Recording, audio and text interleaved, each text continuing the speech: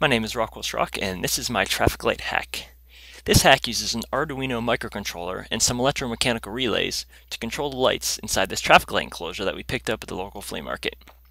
It's designed to be an ambient information device, providing notifications when certain events happen on our computer. For example, email and instant message notifications, weather updates, and so on. Here I'm using a console to control the light directly, demonstrating some of the patterns it can display.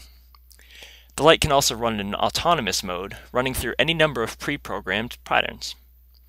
Here's a regular traffic light pattern, and there's also a flashing red and a flashing yellow. The autonomous patterns can be reprogrammed on the fly using the USB connection. And with one more click, it goes back into USB input mode. Thanks for watching, and check out the website for schematics and other information on how to build your own.